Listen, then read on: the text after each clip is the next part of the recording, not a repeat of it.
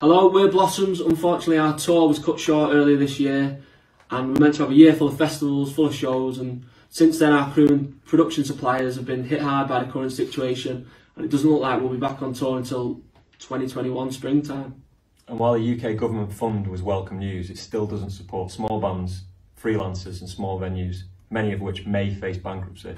And without these small venues, young bands are going to find it really difficult to survive.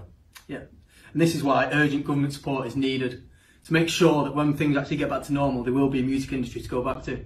So if you love music, live shows, please show your support for We Make Events.